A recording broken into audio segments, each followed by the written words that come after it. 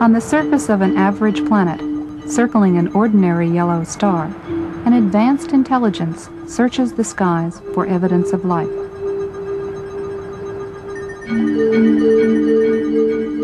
Directed by even higher intelligence, machines with brains of silicon patiently sift through faint shards of radio data for the unmistakable signal that will indicate the first sign of life beyond Earth. In 1959, physicist Philip Morrison was co-author of the first scientific paper to suggest a strategy for such a search. What I would like to know is an answer to a very simple question. Are we alone as conscious beings in this entire buzzing 400 billion star galaxy, one of 10 to the 10th other galaxies? It seems pretty implausible. It's an enormous task to search the skies for intelligent life, looking for a golden needle in a huge cosmic haystack. But SETI, the search for extraterrestrial intelligence, has come a long way since early experiments by young radio astronomer Frank Drake. In 1960, Drake made the first radio search from Greenbank, West Virginia. He called it Ozma, after a princess from the fictional land of Oz. Now plans for the most sophisticated SETI search ever focus on the Goldstone Deep Space Communication Complex in California's Mojave Desert. It is the site of tests for a possible future NASA project, one not yet funded. The full-scale NASA system, when operational in the next decade, would be billions of times more powerful than the sum of all previous searches. For Carl Sagan, a proponent of SETI for many years, this technical progress has made the present unique. For the first time, we're mustering substantial, sophisticated, serious scientific searches for extraterrestrial intelligence. There's never been a time like that before.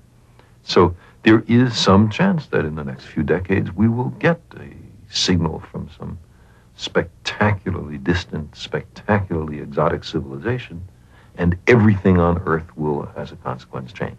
That is possible.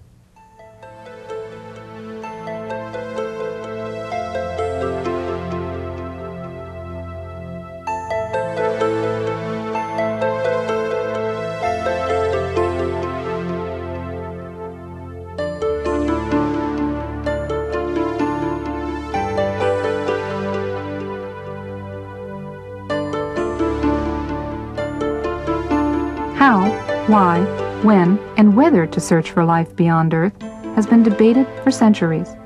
Deciding what sort of signal to look for in the skies is no easy task. NASA's proposed search focuses on radio, a portion of the electromagnetic spectrum where nature produces the least interference for any intelligent signal. The plan is to use existing radio antennas and combine them with advanced computer hardware and software specifically designed for the task. Signal processing equipment suitable for SETI is constantly becoming more powerful and more efficient, but also cheaper and smaller than ever before. In the mid-1990s, NASA hopes to deploy its systems in a relatively low-cost 10-year search that will, for the first time, systematically explore all the radio frequencies and directions on the sky that researchers think might reveal a signal.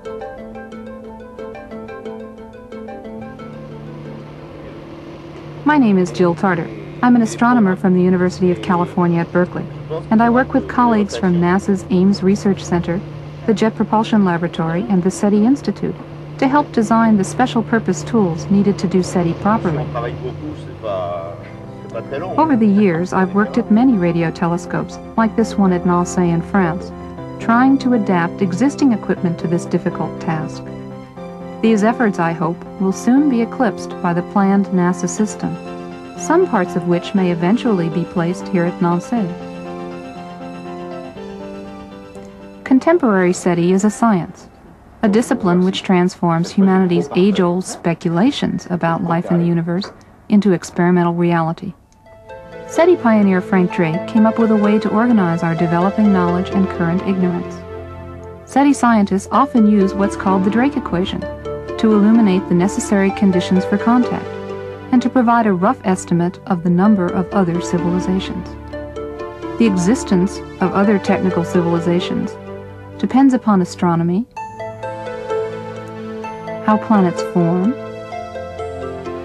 comparative planetology, biochemistry, the role of intelligence in evolution, technology, and the fate of technical civilizations.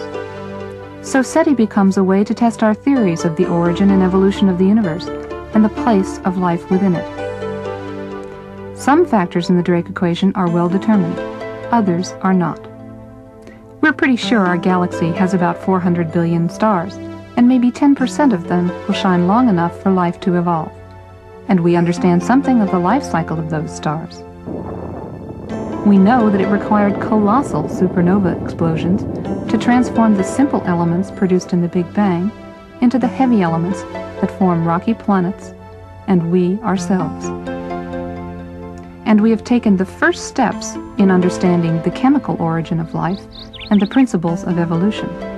But as yet we found no definitive proof of solar systems beyond our own, though recent observations of the disk of matter around the nearby star Beta Pictoris suggests that planets may be common.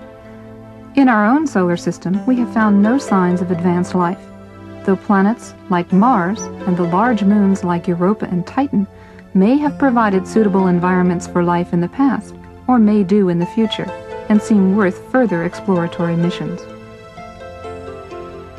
So far, we have detected no signals from other civilizations around other stars, using technologies which could make them visible across the light years. And we cannot predict whether civilizations with advanced technology will perish quickly or learn to use it to explore the universe and thrive for the lifetime of their star. Some people look at the 7 conditions Drake proposed and see a weak chain that could easily be broken. Drake himself thinks there could be many thousands of civilizations with whom we could communicate in the Milky Way alone. Look at, so I take the solar system, which we know has happened, and the life on Earth as typical. And as far as we know, it is typical. We know of nothing, no freakish event that was required for us, with our motorcycles and our videotape recorders, to exist.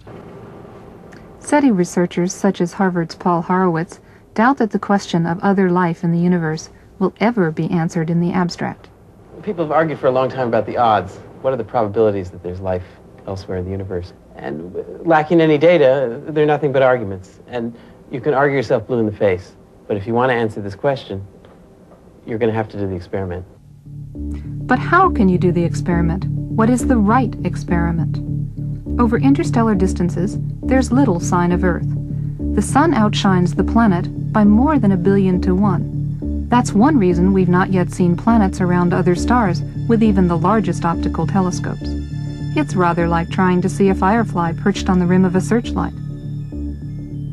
But at radio wavelengths, at certain times and certain frequencies, Earth's technology outshines all other sources in the solar system by nearly 1 million to 1. The carrier waves of Earth's radio and television broadcasts leak outward in a spherical shell and could be detected by distant civilizations.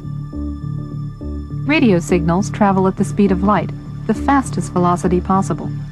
In contrast, Pioneer 10 has been traveling for 9 years to cover some 4 billion miles, but its signal arrives back here on Earth in just 5 hours.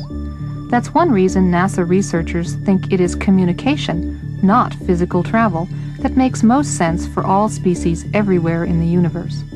Earth's most sensitive antennas could detect strong signals from halfway across the galaxy. Traveling for just 5 light hours, Pioneer 10's very weak signal is being used to test NASA's prototype detectors back here on Earth. Barney Oliver, chief of NASA's SETI office. We're looking for a signal now that's coming from the Pioneer spacecraft.